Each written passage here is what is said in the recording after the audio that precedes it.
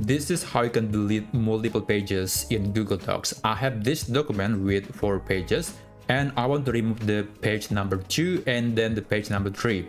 So there are 2 ways to do that: the obvious way and the smart way. So let's start with the obvious way.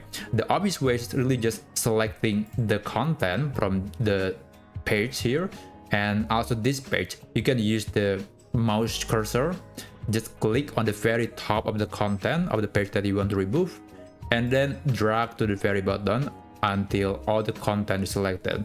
So I'm going to stop until this part on the page number 3. And then you can press the keyboard shortcut backspace or the delete key, or else you can also just right click on the content and click delete, and it will remove the page number 2 and number 3. So as you can see here, that pages are gone. But there is a simple way, and I think the fastest way to do it. So let me undo the action and let's start all over again.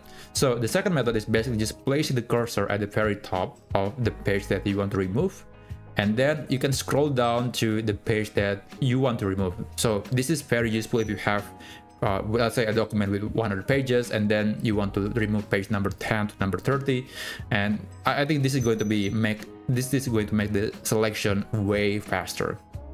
And then when you reach the end of the page that you want to remove, then press and hold the shift key on the keyboard and then click at the very end of that page. This will instantly select all the content from the very first page and also from the very last page. So I think this is a lot easier and a lot faster. And after that, you can just hit the backspace or delete keys on the keyboard, or you can just right click and delete the content. So yeah, that's how you can delete multiple pages in Google Docs.